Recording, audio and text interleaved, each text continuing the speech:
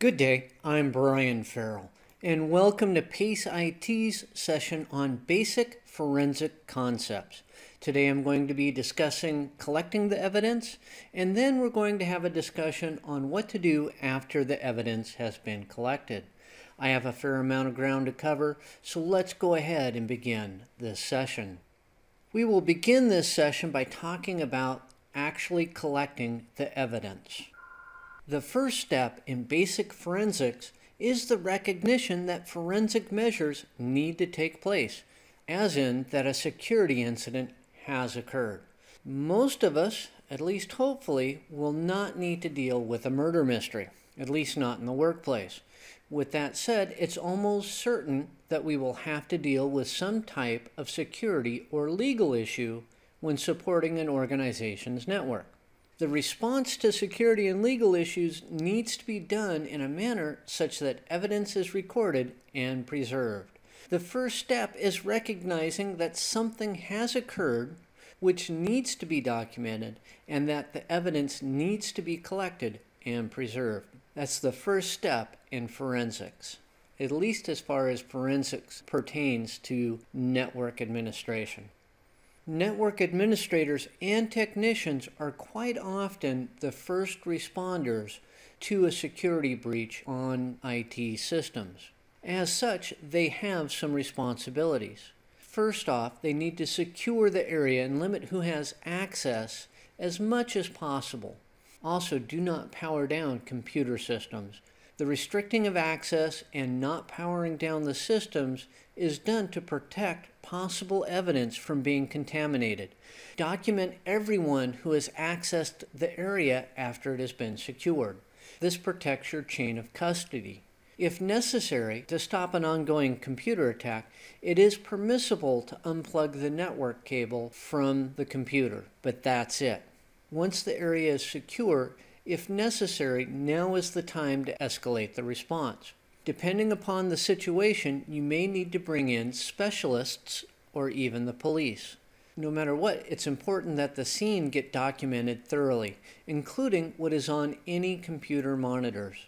Taking photographs is a great way to document the scene. If photographs are taken, they should be done with a Polaroid type camera and film, not with digital pictures. It's harder to manipulate a Polaroid and therefore it's more believable than a digital image. It may also be necessary to diagram to draw out the area. Also, interview any witnesses as soon as possible before their memory starts to degrade or before they begin to collaborate on what story to tell. Also, the electronic evidence collection process needs to begin as soon as possible, and it needs to be collected by order of volatility. So let's talk about the evidence and data collection process. Electronic evidence is volatile and easily corruptible just because of what it is. It's magnetic data. So the order of collection is important. The first thing that should be collected are the contents of memory or RAM. This is the most volatile of all types of data. Next are swap files. They're not as volatile as random access memory, but are still very temporary in nature. Then all network processes need to be documented, at least all of those that are active on the affected system or systems. After documenting network processes, next up are the system processes, and that is all system processes that are active on the affected system. After that, move on to file system information, including the attributes of the files. You need to do this before you do anything else so that you have completely documented the attributes of the files. Once all of that is done, it's time to make a copy of all of the contents on all of the disk drives of the affected systems. And that would be by raw disk blocks. So let's talk about that a little bit more. After isolating the affected system or systems from the network, you need to create a bit level image of the system or systems. That means an exact duplicate of the disk drives. And actually, you need to create two copies, two images. And with those two images, you also need to create a message digest of the image drives to be able to later prove that they have not been tampered with. You can use MD5 or SHA as the hash algorithm to make that message digest. One image should be securely stored to be used as evidence, and with that should go the hashed image. That way you can prove in court that it hasn't been tampered with. The other image can be examined and modified in order to determine what exactly happened. Now let's move on to a discussion about what happens after the evidence has been collected. And the first item is the chain of custody. Now this actually starts during the collection period and survives the collection period on into the future. The chain of custody is a document that identifies who collected the evidence, when it was collected, and who has had access to it since it has been collected. Proper chain of custody document can prove that the evidence has been accurately preserved, and the chain of custody document can also be considered part of the evidence. A chain of custody document will help to ensure that all the evidence that is collected is admissible in court. A broken chain of custody will negate the collected evidence. And by that, if your chain of custody gets broken, your evidence is no longer considered evidence. So now let's talk about the e-discovery process, or the electronic discovery process. In legal situations, the discovery process involves the exchange of evidence between both sides of a litigation or prosecution situation. E-discovery refers to the discovery process as it pertains to electronic data, as in email, database files, or chat records, any data that's kept in electronic format. Once identified in the e-discovery process, a legal hold is placed on the data that has been identified. A legal hold occurs when data has been deemed to be possibly relevant in either a prosecution or litigation situation.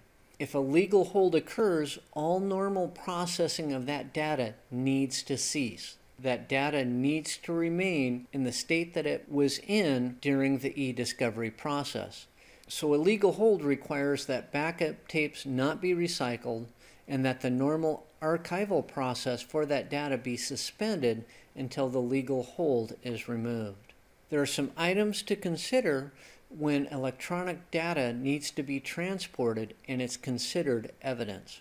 If it's physical evidence, as in a hard drive, a chain of custody document must be created for the transportation process, and it needs to include an exact description of the evidence, the means of transport, who received the evidence to transport it, and who had access to the evidence during the transport process. If you're using electronic means of transport, a message digest should also be included to prove that the exact evidence sent is the evidence that is received. Once the forensic process has concluded, or once the investigation has been completed, a forensic report needs to be created based on the findings of the investigation. During the evidence collection and investigation process, the characteristics of the evidence should have been documented, so you know what timestamps were present or any identifying properties that are associated with that evidence. All of this information needs to be recorded and analyzed using scientific methods. Once completed, the forensic report should be able to completely reconstruct and document the evidence. A forensic report may be used in the litigation or prosecution process. In addition, a good forensic report may help in the creation of a better response plan for use in the future. Now that concludes this session on basic forensic concepts. I talked about collecting the evidence, and then we concluded about what happens after the evidence has been collected. On behalf of PaceIT, thank you for watching this session, and I hope to do another one soon.